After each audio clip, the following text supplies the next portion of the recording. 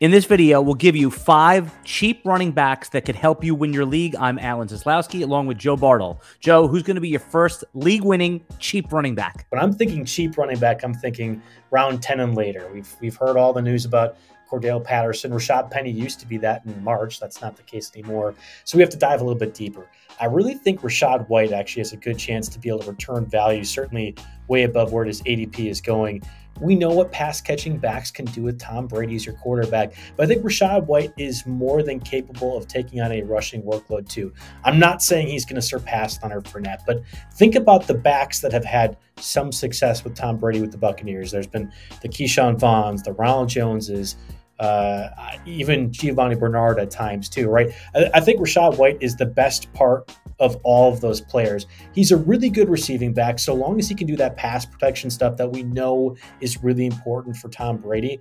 That's going to be the key, and I think by all accounts from college, he seems to be that type of player. So I love Rachaad White. All right, my first league-winning running back that you can get on the cheap is going to be Kenny Gainwell. He's still routinely going in the double-digit rounds, and nobody likes Miles Sanders, yet everybody likes the offensive line for the Philadelphia Eagles. I'm going back to 2019 when Gainwell was at Memphis. He had more receptions than Antonio Gibson, and obviously he led the team in rushing. I think this is a player that in the preseason is going to start to rise and rise and rise. I'm passing on Miles Sanders. If I want a piece of this committee, it's going to be Kenny Gainwell. Who's your next league-winning cheap running back? Yeah, I think it's Gus Edwards. And I know he might not play week 1. If the same way that we did that thing with Javonte Williams last year where, hey, he can win you the league if he plays in week 13, there's some value to me with Gus Edwards. We know J.K. Dobbins is coming back from a pretty serious injury.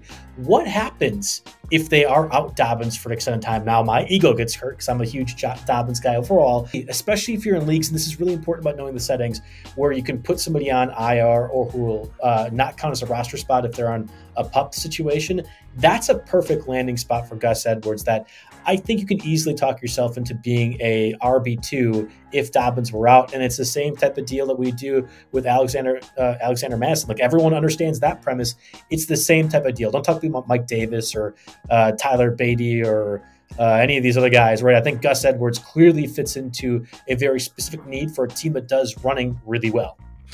And people were pushing him up to like the 4th and 5th round with the Dobbins injury last year. I think that you can probably get Edwards in the last round of your draft. And I love that strategy of everyone has an IR nowadays. There was a time when no one used IR, but with COVID, everyone has 1 or 2 slots. I would try to sneak him on there.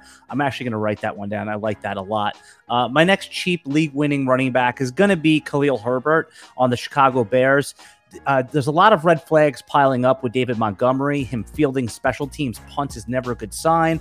New coaching staff, not committed to David Montgomery, and he's an unrestricted free agent next year. They're going to want to see what they have with Khalil Herbert. And if you rostered him last year, he gave you 3 100-yard games just when you thought your season was over. He buoyed you back up. So he's a player I've been routinely getting in the 12th round. I think he could be a cheap league winner. So the only red flag about Khalil Herbert is the entire Bears offense and organizations. How about Dameon Pierce for the Texans? Like, we have this thing now for the last 3 years where Marlon Mack is supposed to be your savior. When Marlon Mack is your fantasy savior, you might as well just quit, right? Like, I just haven't had a lot of success going that route, and I know just about everyone who's done a fantasy draft for the last 3 years can say the same thing.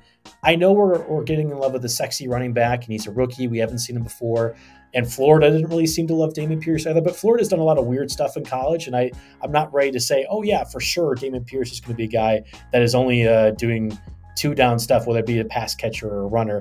I think he has that 3-down workload possibility. There's a lot of value for it. Again, I'm excluding Marlon Mack from this conversation, who technically could fit into that category because we've seen it and we've been unimpressed by it.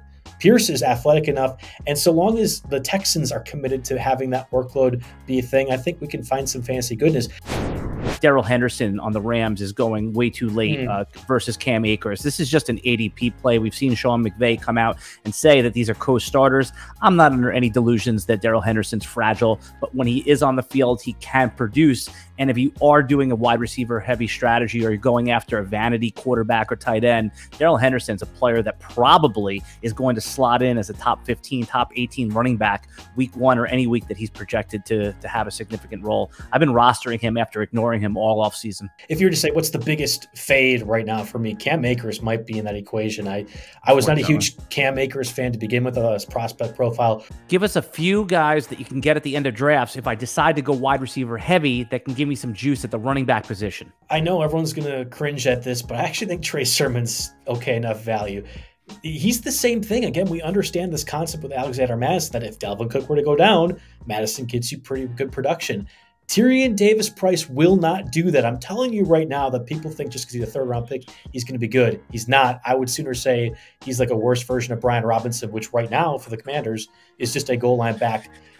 Trey Sermon can be your starting running back for the 49ers if he's able to get out of the Kyle Shanahan doghouse. So I'm convinced that for a round 14 and later selection, Trey Sermon is the 49er back I'd rather have. And my last running back that I think actually has some value from a later round perspective is Keaontay Ingram for the Cardinals. Again, we're falling in love with the sexy rookie running back. He hasn't disappointed us before, but there is some truth to it. I mean, we look at James Conner's career. He's had one good year with the Steelers, then hampered by injuries, one good year with the Cardinals.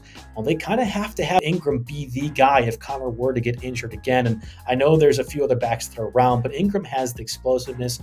We actually seen training camp thus far. He's been a bit more of a pass catcher. So long as he can do that pass protection stuff, that's where it really is going to depend on the value for him. So I like Keaontay Ingram, especially in like rookie drafts as well too, where you're looking for a late second round, third round guy. You can do a lot worse. And we've had a lot of success targeting these rookie running backs that have fallen into the right spot. Keaontay Ingram might be just the perfect fit. If you like videos like this, consider hitting the like, subscribe, and ring the bell to get notifications when we put up new video content every single day. And right now, the RotoWire Draft Kit is live, and you can see it for free for 2 days. Get a peek behind our paywall. No credit card required. You just put in your email, and you're off and running. And after 2 days, it just lapses. You don't have to cancel anything. Go to rotowire.com/try.